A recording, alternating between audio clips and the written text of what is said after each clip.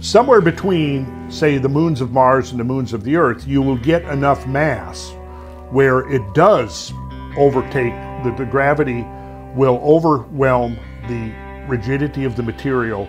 It will deform into the shape which requires the least energy to maintain, which is a sphere. The mass of the moon is sufficient to do that, yet it hasn't done that. How do we know that? Well, there's a number of ways we know that. The most prominent way we know that is the fact that there is 2 moments of inertia in the moon.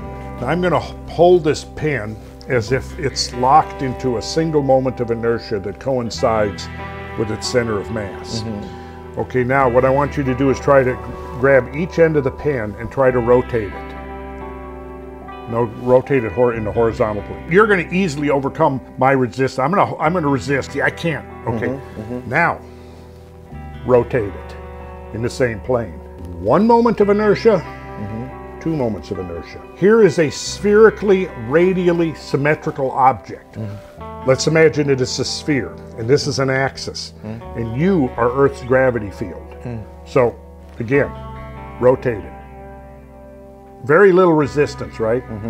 But now you're Earth's gravity field, and there's 2 moments of inertia. What's happened there is the moon is locked into Earth's gravity field in a 1-to-1 coupling between the spin of the moon on its axis and its revolution about the Earth.